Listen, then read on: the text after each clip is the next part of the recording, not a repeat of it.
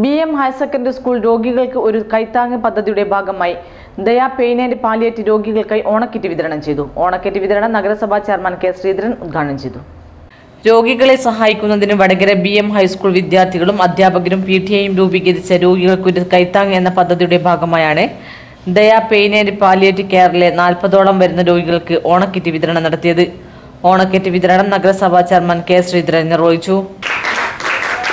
പാഠപുസ്തകങ്ങളിൽ ഉള്ള കാര്യങ്ങൾ പഠിച്ച് പരീക്ഷയ്ക്ക് എഴുതി കൂടുതൽ മെച്ചപ്പെട്ട വിജയം കരസ്ഥമാക്കി പോവുക എന്നുള്ളതാണ് കുട്ടികളുടെ മുഖ്യമായ ചുമതല.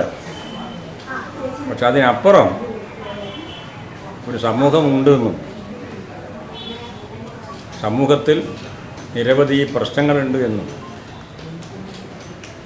അത്തരം പ്രശ്നങ്ങളിൽ പ്രയാസമനുഭവിക്കുന്ന ആളുകൾക്ക് തങ്ങളാലാവുന്ന എന്തെങ്കിലും ഒരു സഹായം ചെയ്യുക എന്നുള്ളത്. സതീഷ് കുമാർ അധ്യക്ഷ വഹിച്ച ചടങ്ങിൽ Ratheesh AK, Abdul Rafeeq, doctor CK Vinod, നിൽമ grace Daniel, professor KK Mahmood, Manoj തുടങ്ങിയവർ സംസാരിച്ചു.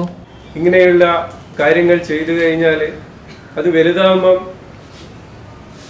ആ ഒരു കാര്യം മേലിലും ഇനിയും ചെയ്യാനുള്ള ആ ഒരു മാനസികമായിട്ടുള്ള ആ ഒരു ഇത് നമുക്ക് ഇപ്പോൾ തന്നെ ചെയ്തു തുടങ്ങിയാൽ അത് നമുക്ക് കിട്ടാൻ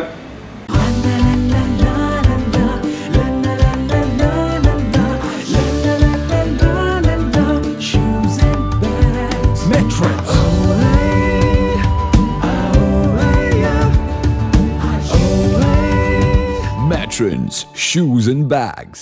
Change agam trendinopam.